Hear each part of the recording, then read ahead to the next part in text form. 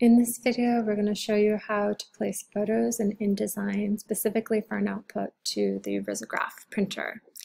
So I have my finished piece with my spot channels here, and you can see what they look like as color separated channels. I'm going to make sure that they are in fact the Riso swatches and not just random colors, because that's going to be important when we drop it into InDesign. So you're going to save this as a Photoshop DCS file, which is going to actually save as an EPS file. And you want to preserve those spot colors, hit save, click through, and we're going to take it over to InDesign. Go up to File, down to Place, find that EPS file, and open it. And you can see it's preserved your spot colors. And I have mine organized with the photos on one layer. You can add text or you can add little additional drawings, but you want to make sure that these are also using the same spot colors.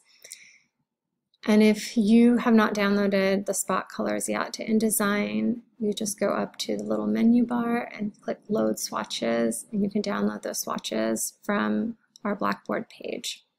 So now we're going to print. That's how you prepare a Risograph file. You're going to make a PostScript file, and if you have another printer installed at home, like a personal printer, that's okay to print to that as long as you're printing to this generic PostScript printer. You're going to go through your normal checks of size, but this is where things are different. You want color separations turned on in output, and you want to turn off all those additional spot colors that you won't be using. So I'm going to click through, make sure that's everything, and hit save. Go ahead and save this. You notice it's a .ps, that's a PostScript file.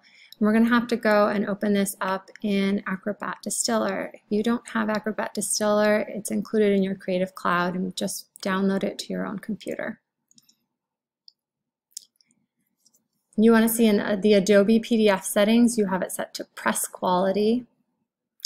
And once it says status ready, that means that your file has been processed. You can just double click on it, and here we have our color separated document, and all of our sunflower elements from both our Photoshop and InDesign documents have combined onto one plate, as have the black colors as well.